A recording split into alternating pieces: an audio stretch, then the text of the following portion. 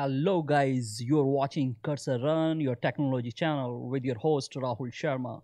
Today we are going to learn how can you run your test code while you are learning X++ because I understand when you're learning a new language you need a platform or you need an editor or you need somewhere where you can write your test code and you can see how it performs, right?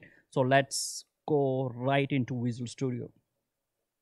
So we are in Visual Studio. This is your Dynamics 365 finance and operation development box.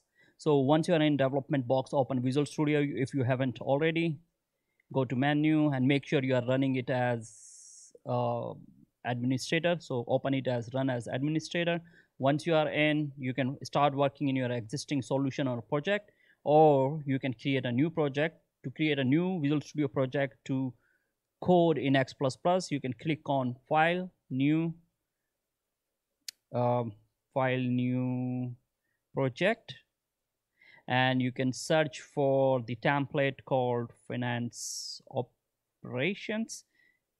Select finance and operations, click next, and you can name your project and solution and click create. I already have it, so I am not going to create it again. Okay, so go back to your solution. Once you have your solution or project created, right click on your project, click add. You can create a class from scratch, or you can use one of the template available that's under Dynamics 365 items, code, and runnable class or job, right? Let's name this thing as test job because we are going to use this class to just test our code, whatever we are learning with X++, the language itself, we are going to write some code here. So test job, add, it will create a new class. If you see, let me hide, this is our application explorer if you haven't seen already, but let me just hide it for a second. So if you see here, it created a new class called test job, and this is the class that we are talking about, class test job. And we haven't yet seen how to create new classes and all. What is class? For that we have another session, and I will put the link somewhere in the description box. This is our class test job, and it contains a special method called main with some arguments. So this is the entry point for the system, right? So whenever you run this class, this particular method, main method, will be the entry point for the system, right? You don't have to tell system, okay, how to run a method or which method it should pick first. So by default, the framework knows if there is a special method with the name main, which returns nothing, void, and is of type static public and takes args, and we'll discuss this args at some point. This is just a class taking some parameter, taking some values if you want to pass it from somewhere else to this main method. But for now, let's say we just learned how to print a hello world message to the screen, right?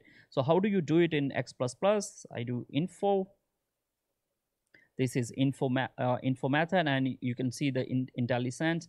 As soon as we write info and you open the bracket, you will see the syntax, whatever is needed. So in this case, it says just puts anything related to a string, and it will print on the screen.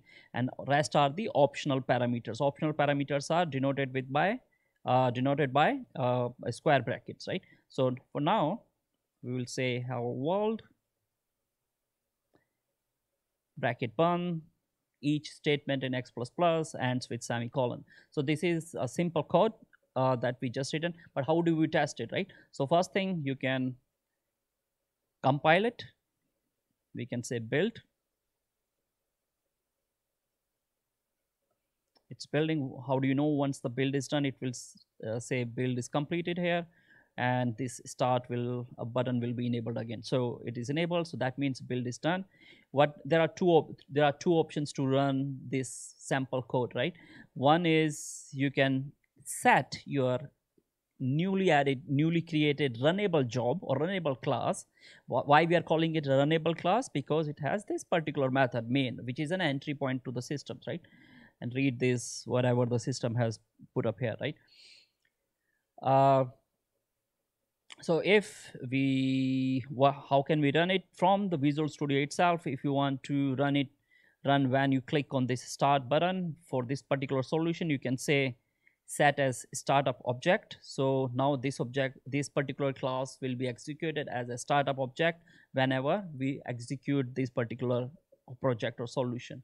So let's first see this. As soon as I click, it will compile and will try to run it. It might take few seconds, but let's do it.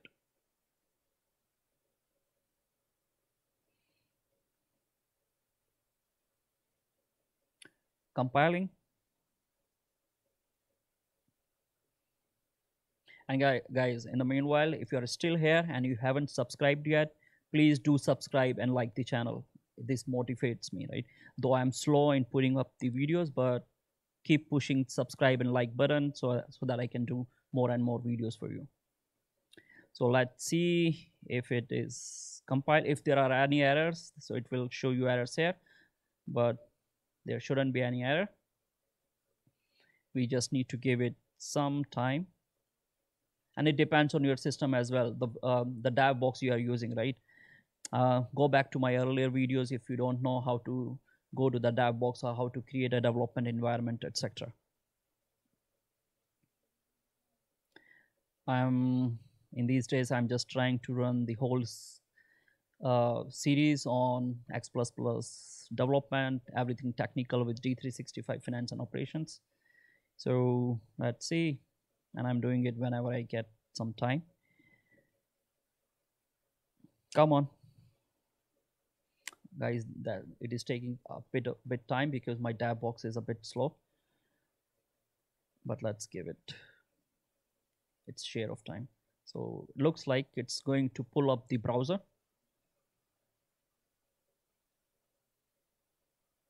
Guys, if you are having any issues with your development environment or any of these tabs, do ask in the comment box and I'll try my best to reply. So now the browser is opened. That means because Dynamics 365 Finance and Operation is a web-based application, so browser is open. It is running this class test job, and it should anytime it should show us hello world here.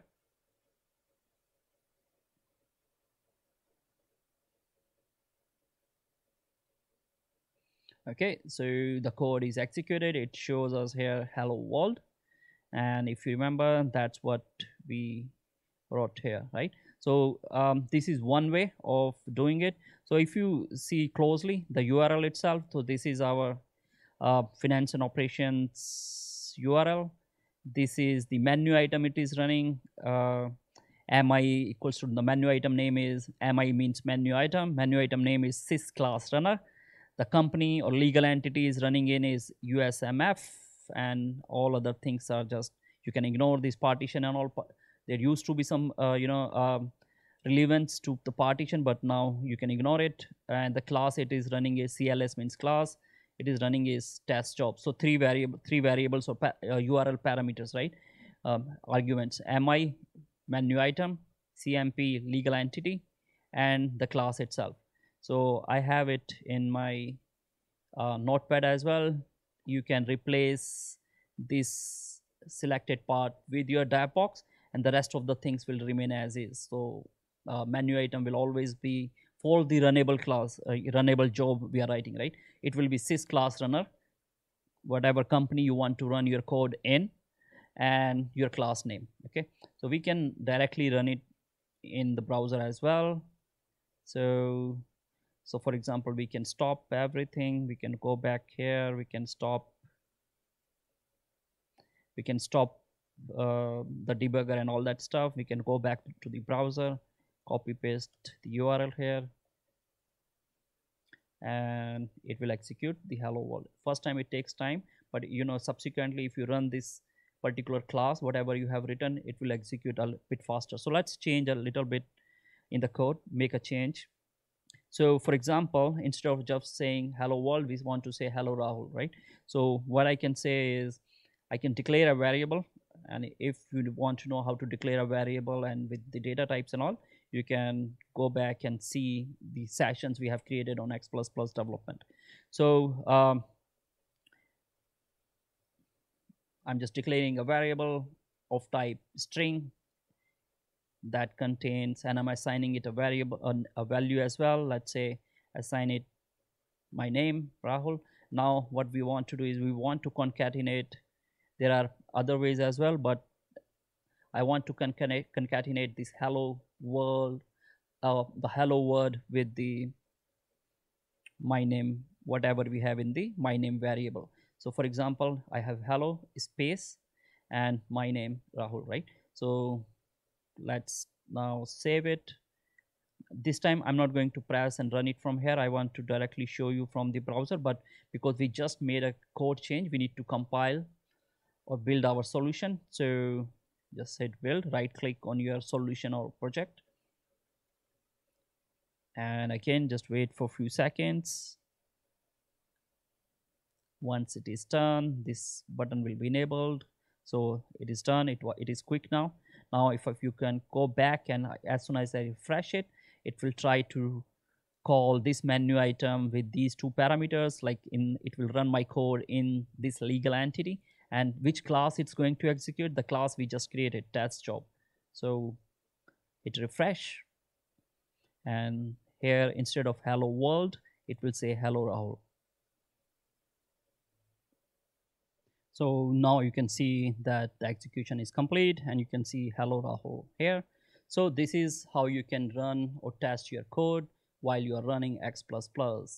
So guys, that was a short video on Runnable Class or Runnable Jobs, how to use it, how to write these kind of jobs, how you can test your things and all, right?